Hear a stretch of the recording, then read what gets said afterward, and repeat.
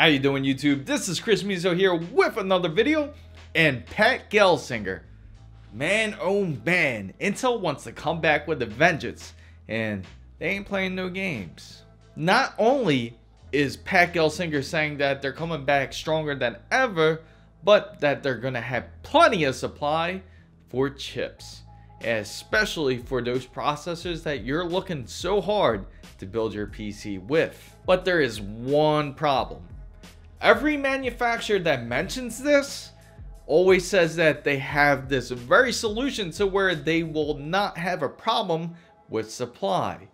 You look at every other manufacturer such as Nvidia, AMD, even Intel has run into these very issues.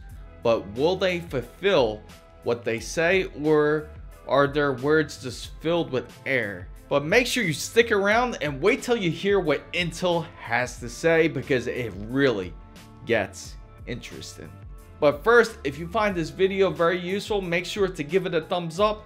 And also, if you're into tech content and you love PC stuff and you want to join the big wonderful family, all you have to do is go down and hit that subscribe button down below. Let's get straight into it, because I know you want to hear exactly what Intel has to say, and if they have what it takes to compete against AMD.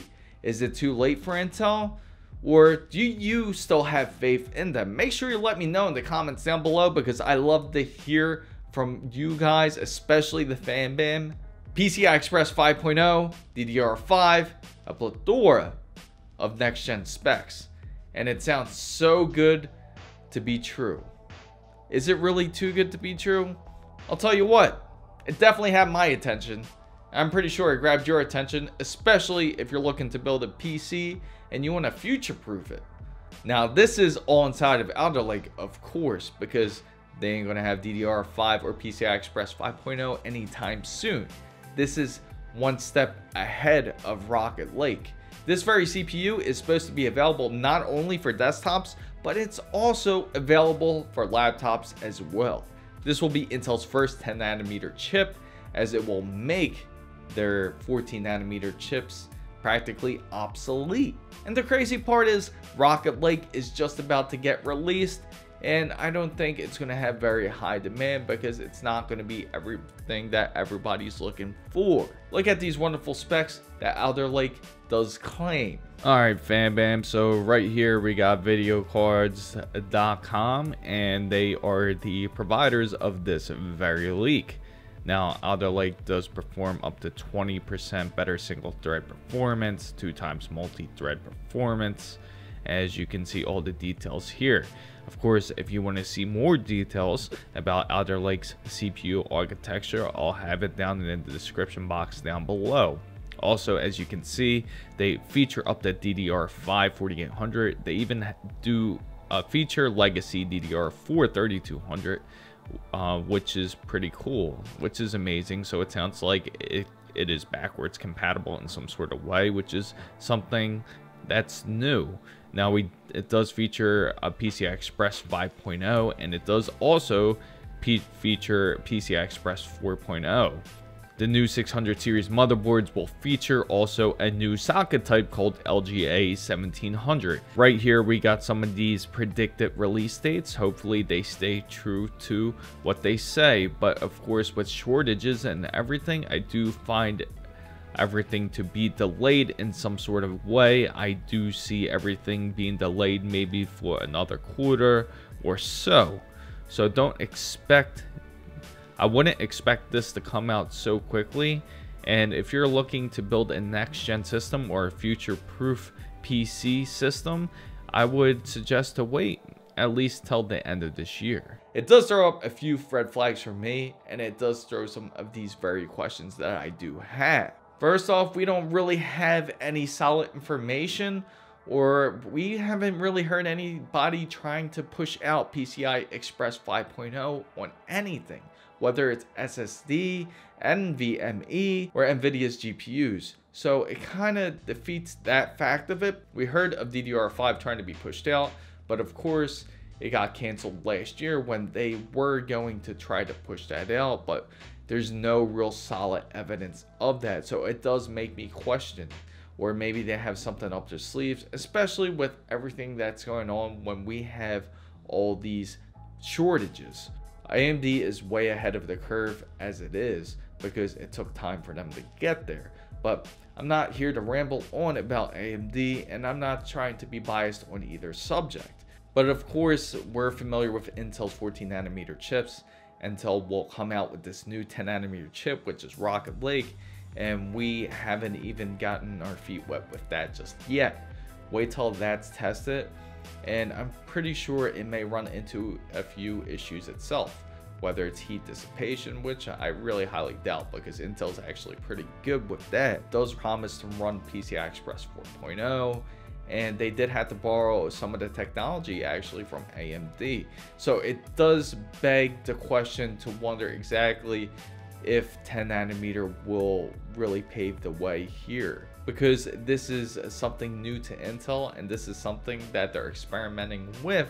There is going to be a learning curve for them. There is one thing that most manufacturers cannot resolve.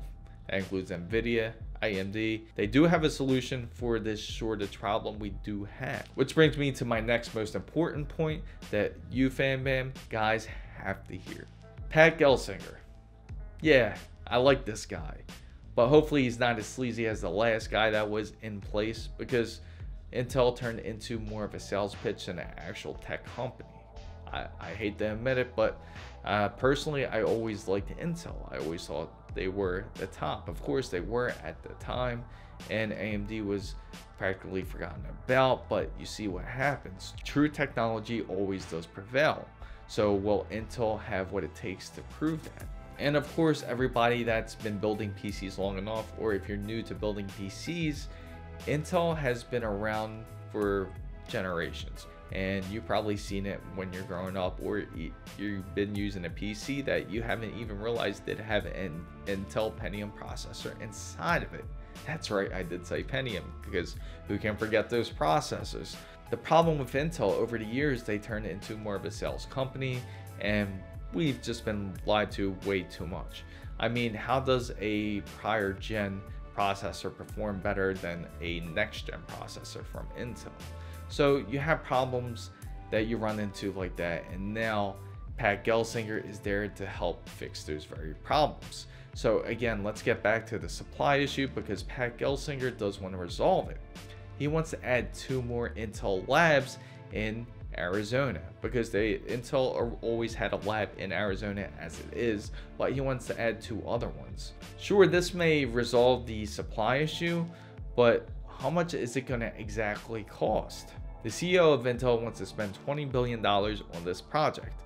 In my personal opinion, I think it is a great investment, because this is something that you can get out there widespread. Even if there isn't enough AMD chips and Intel is still under demand, at least they will actually have the supply to give out to everybody, because everybody that is looking to build a PC or trying to buy a pre-built PC, that this processor will be available. Now, if you spend $20 billion for an investment, you want to make sure it works. Of course, it may not happen right away. So that leads me into the very next topic. Exactly how long will this project take? Wait till you hear this. But first off, I gotta let you know what Pat Gelsinger had said, quote unquote, having 80% of all supply in Asia simply isn't a palatable matter for the world to have its view of the most critical technology. See, the problem here is that Intel themselves also rely on TSMC to be able to help them create chipsets. I believe it's about 7 to 8%. That is a rough estimate, just trying to remember off the top of my head. And of course, TSMC is not the only semiconductor out there, but there are other ones such as Samsung. Now, Samsung does also want to expand in the US, and they just don't want to build 2 labs. They want to build 4 labs. They already have 1 chipset lab in Austin, Texas. They want to build 1 next to it. They also want to build a lab in Houston, Texas. And they also want to build a lab in New York. And of course, they want to build a lab at Intel's home, which is Arizona. They want to build a lab in Arizona. Can you believe that? It kind of reminds you of Anchorman, when the different media outlets kind of get into a fight with each other, almost like gang fights. Wait till you get Intel and Samsung fighting each other. If you guys didn't know, Samsung also helps produce chipsets for Nvidia, which is for their 30 series cards. That's right, their most recent cards they also help provide. They also have contracts with Qualcomm, which is a processor that everybody uses practically in their phone in the US. There is another company that is willing to contract them, which is Tesla. But to get to the point, when is Intel actually going to build these two labs? And Intel does promise to have these labs finished building by 2024, same as their 8nm chipsets. Sounds kind of ridiculous, right? If it's 2024, you know who's going to be well ahead of the curve as it is. I'll make sure to leave a card right above my head to let you guys know exactly what AMD also does have in plan. Will Intel ever be a viable competitor in the CPU world again? The truth is that Intel did end up destroying themselves. They do make great quality chipsets and there's nothing wrong with their processors. Matter of fact, they still build one of the best gaming processors out there that you can get for gaming PCs, but Intel destroyed its reputation just by lying to the public, which hurt them the most. I hope you found this content very useful. If you did, make sure to give it a thumbs up. If you enjoy content just like this, make sure you go down and hit the subscribe button for more. And don't forget to hit the notification bell and to make sure you follow all my social media outlets by this handle right here. And it's not only on Twitter, it's on TikTok and IG too. And guys, FanBam, what do you think about Intel's plans? Do you think Intel will have what it takes to compete against AMD ever again? Thank you guys so much for watching. This is Chris Mizo signing out.